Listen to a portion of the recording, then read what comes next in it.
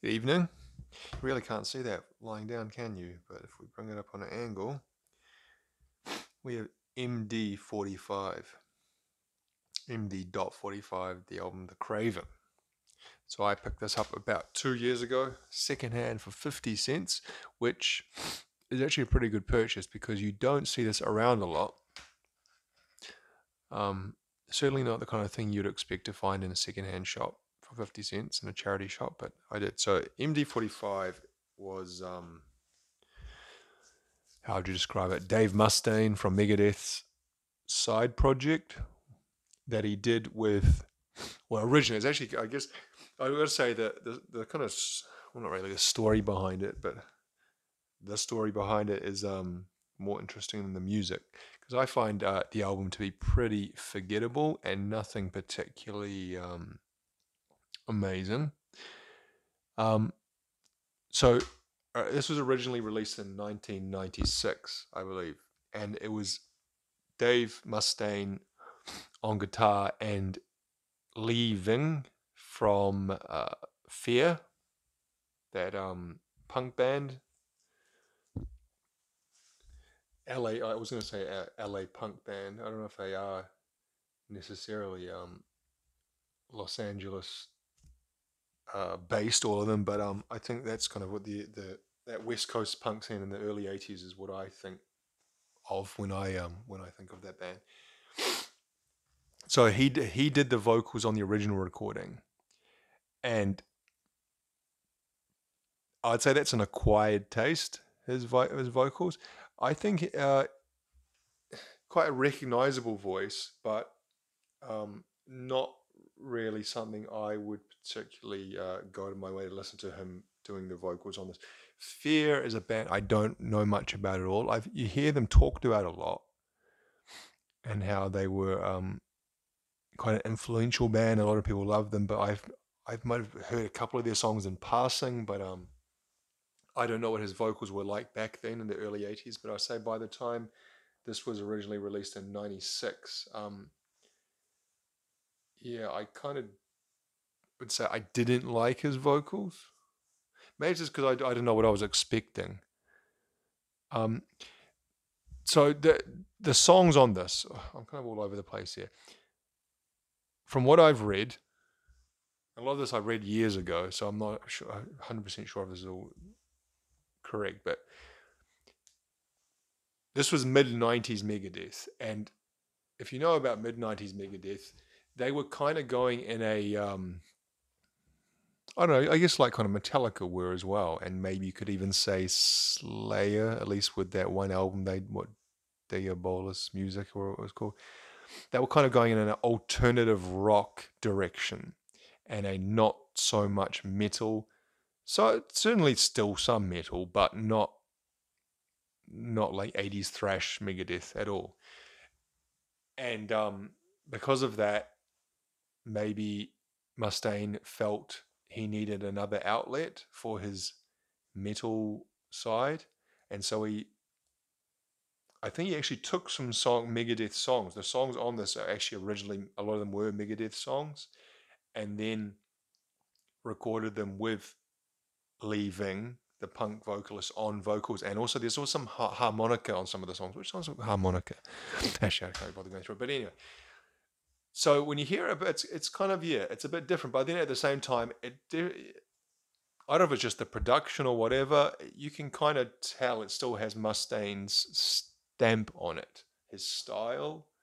Um, the guy, the bassist was also from Fear, and Jimmy DeGrasso. He was in Megadeth at the time. Was he in at the time? Actually, he was in the late '90s. God, they went through so many bloody drummers and things. So I don't not 100% sure if they were. I mean, let's look. I don't know. Oh yeah, okay. So he recorded on Risk. Great first album to come into the band on. If you, yeah, I don't know how much people know or care about Megadeth, but Megadeth fans would say those some of those albums in the late '90s, particularly Risk, were not very good. And I was actually listening to it the other week. Why was I listening to Risk? I think there was a particular reason I was listening to it. I read something and it made me want to go back and listen to it again. And some of it is quite cringy and silly, but no, I don't think it's. I think it's got a worse reputation than it deserves. That song "Crush 'Em," which I mean, that used to get played on the radio a little bit when it first. I think that was the single, the first single, and the first part of that, just if you're used to previous Megadeth and you hear, especially the first kind of minute or 2 minutes of that song, you're like, what is this? It's got like this kind of like electronic style drum beat, like kind of drum machine, and then it has like this bluesy kind of guitar thing or something. I can't actually remember. Yeah, but I just remember the first time I heard this, I was like, is this Megadeth? And then subsequently, when I've heard it over the years again, I'm always like, God, this is not very good. And that's kind of I think Marty Friedman left after that album. Um, anyway, so maybe Mustaine felt some frustration in the mid-90s because he was, from what he says, he was giving over a lot of following what Marty Friedman wanted to do and going in more of an alternative rock direction as opposed to a traditional metal, thrash metal direction. Don't know how much I believe of that because certainly that era of Megadeth was more or was less just the Mustaine show. And those other guys did have more influence and say over the direction of the band, but still it was and always has been the Mustaine show to different degrees. Certainly since they got reformed, was it 2004 or I think? Since then onwards, it's been 100% the Mustaine show, and he's just a revolving door of various characters. To be honest, I really can't stand the guy. I think he has very few redeeming qualities. He just seems like, I guess his musicianship is a redeeming quality, which is maybe the most important thing at the end of the day. But as a person, he just seems like a dickhead, an annoying dickhead. And I don't even mean like, oh, he's mean or he's rude or anything like I think those things are true, but it's more like I can't even put my finger on exactly explain what it is about him. Is like it's like I've met so many people like that in my life, and they're not even. It's like they're like abrasive to be around, but they're also just like, "Fuck, you're a dick." Like, yeah, I'm not really explaining it very well. And I just recently I saw this video of him on stage, and he was like just like abusing some guy in the audience, going shut that fuck up, shut the fuck up to some. How could you in a concert in a show that big? How could you be able to hear what one person was saying when the fucking crowd is screaming and hooping and hollering, and he's pretending to be able to carry on a conversation with this one person. This one person is causing him so much annoyance that anyway. The guy he just seems like a fucking dick. And then the things that he said, he completely contradicts himself. He will say something about a band member. You know, he shit talks every person who's ever been in the band. Eventually will have some shit talked about them. It's never him. He's never the problem. It's always everyone else around him. And you could say, well, you know, he's a musical genius. He's a brilliant guitarist, and he's written some good songs. To be honest, I've never really got the whole hype of Megadeth, even their golden era Peace Cells or all those other ones that they did. Right, was a Rust in Peace, and I again there's some good songs on there, but it's nothing amazing. I wouldn't call him a musical genius at all. I'd say he's a very good guitarist and has the ability to write some good songs, but is also a lot of fucking filler and shit. And yeah, he doesn't in my opinion doesn't have the right to act the way he does because he does. It's not like he's fucking John Lennon or or James Hetfield, or and that whole leaving aside the whole Metallica thing, even if you I know a lot of people don't like him because of that whole thing, but the thing is that the way he complains about that and goes on about it and talks about it as so kind of some defining aspect of his life. Even if they hadn't have kicked him out then, if he had made it to Kill 'Em All and they'd recorded that, his personality is just so abrasive. And then the whole thing with his substance abuse, and he was like a heroin addict through most of the 80s. He would not have, if he wasn't kicked out when he was kicked out, he would have been kicked out a year later or 6 months later, Which you can see the band lineup, the lineups that he went through in his own band, that his like I said, revolving door. Apart from Dave Ellefson, and he's out now, isn't he? It's often on Blabbermouth. I kind of check that a couple of times a week or once a week, and it's a rare day that there won't be some kind of headline involving Mustaine, or more recently Ellefson, talking shit about each other in some way, or talking Mustaine talking shit about someone else. Or anyway, I've kind of got one off topic here, haven't I? As a rant about my dislike of Dave Mustaine.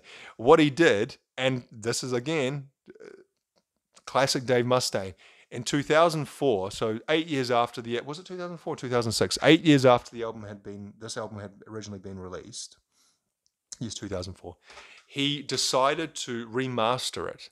Now, his story is they could not find the original masters of the vocal tracks of Lee Ving and his harmonica tracks. So Dave Mustaine thought, oh, what am I going to do? Well, I'm just going to re-record the vocals on this remastered version myself. And I've seen 2 or 3 different interviews where he kind of conveys in a different actually he writes about it here. The way he writes about it in the liner notes is like, man, we looked for the masters, but we just couldn't find them. We could find the bass, the drums, the guitars, everything else, but just for some reason the vocals, no one could locate them. Damn it. And then other things I've heard where he said, oh, I wanted to reach a bigger audience. And this when this was first released in 96, it had done piss all on sales wise, and so I wanted to kind of give it another chance to sell better with me singing on it. But apparently he didn't inform Lee Ving of this re-recording of the album and taking out his vocals. He never said a word about it. And quite recently, I think there was an interview in 2020, and the interviewer asked Lee Ving about it, and he said, yeah, I was kind of pissed off about that. I'm still kind of pissed off about it, just for the fact that he didn't deign me to have enough importance to tell me that it was going to happen. Which you can kind of understand. You put out an album, you release an album as a kind of an artistic endeavor, and he wrote some of the lyrics, Lee Ving, and I think he had some involvement in some songwriting of some of the songs.